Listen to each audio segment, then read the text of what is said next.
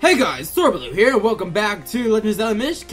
In the last episode, we just got to the summit of the actual Mt.Crenel, whatever it's called. And this episode, we are going to explore and hopefully get at least to start the second dungeon.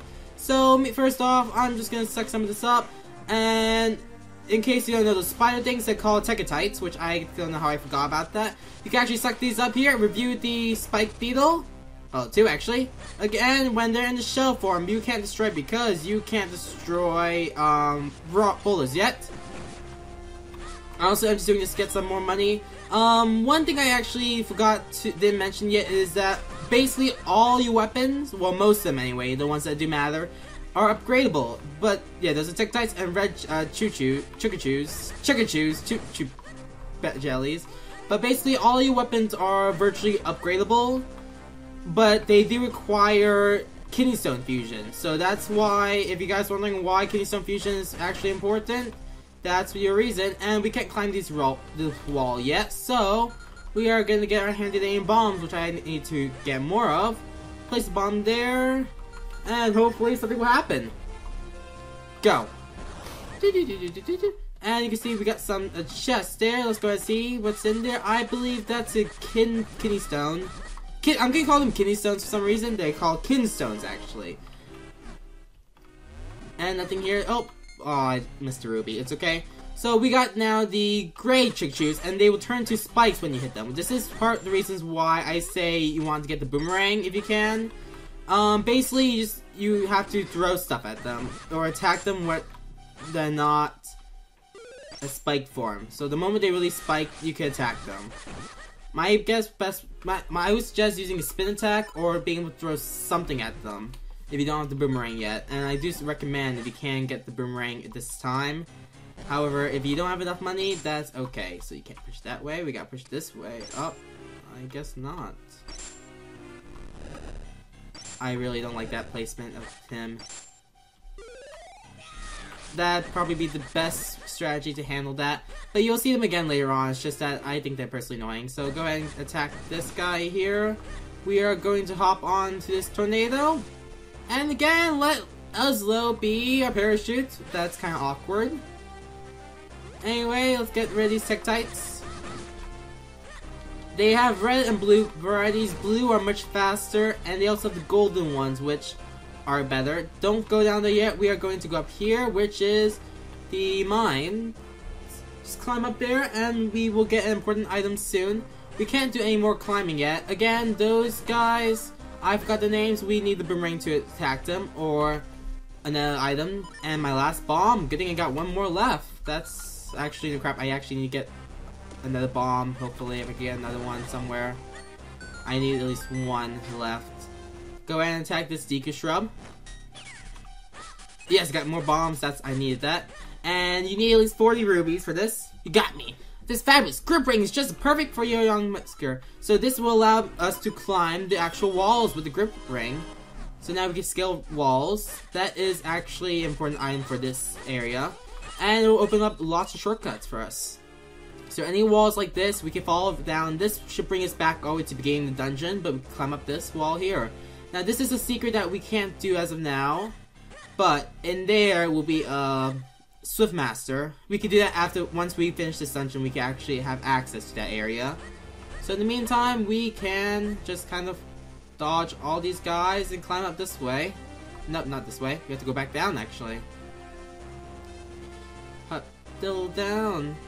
We are able to go down this way and actually scale up to the mountain. So let's just keep climbing. It's funny how this is basically a belt that allows us grip onto things. And we want to head, I like how Link goes faster going sideways, this way. And be careful of the boulders. They are no danger, but they will hurt you. We're gonna come here and bomb this wall here because that's a bombable wall. And explode. I actually broke a sign, but it's okay. And in here, the sign will say no throwing bombs into the lake. We're just gonna throw one anyway. And we find our first great fairy. And they look so pretty. Welcome to the Adventure Springs. Did you throw a golden bomb into the spring or silver bomb? So if you say golden or silver, she will zap away all your bombs. So you want to tell the truth and say neither. Neither. You are honest. I must reward such an honest adventurer with some powers. And you got yourself a big bomb bag. Now you can carry more bombs. And already refills up to 30 bombs. May you farewell in your quest. So that is a well-needed item, and I do recommend you should get that because you will be using a lot of bombs in the next dungeon, and you don't know what you get. But here it just says no throwing bombs. That's basically it. A hint saying you shouldn't throw bombs into the springs. So just care. It's not that these bullets are not a big issue. They're pretty easy to dodge, especially since you move left and right faster. Excuse me. Oh, out. And they won't make you fall down like those spiders do in Ocarina of Time and Alice maps. But then again, just don't worry about it. We are at the top here, the summit. Oh, buggeralls. We can't do much here, so what we want to do is just pull this mushroom and hopefully make it to the other side without crashing. Go! Oh, it's starting to rain. Now we're going to shrink down here. And we can't cross these, so we have to... Oh, I grew back up. I try rolling when I'm small, and I usually am too close to the pedestal that I will grow. Careful right here, because obviously this makes sense. These raindrops are like boulders of water to us. Kid, watch out. If one of those is, I'll do more little damage. So just keep, I would suggest rolling. If you get hit, it's okay, it's not a big deal. They don't take that much away. However, we don't have to experience it in the rain here, which is kind of odd. Grow back up. Now we got our first little big puzzle here. Push this boulder aside and we gotta push the boulder all the way over there. So just carefully, be careful with this because you can mess up. I want to push it this way. There are many different solutions, but this is ideally the best way I would do it. Up. So, let's see. What I'll talk about. I'm gonna try to do it as much as I can. I'm gonna be recording at least quite a few episodes with this, so I would do episode a day, but because I did not have time to record every single day, I actually try to upload once a day at least. But my videos, I think they're quite good for length. It's just because I usually do a section of the map at a time, and this is actually a pretty good walkthrough of it. There we go, and now we could go in down this hole. That wasn't so bad. I always felt like that was good. Now, I was just holding a shield because these guys are gonna be right here. Again, these aren't very hard, aren't too much to worry about. They're quite easy to kill. I forget what they're called just because I'm bad with monsters' names. And you can see some stuff foreshadowing there. I believe this is the one we pushed. Nope, it's this one. Now this is a quite good puzzle here.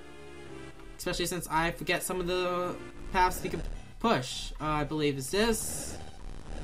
Yeah, this is just a maze of hobknockers. It's gonna be this, actually.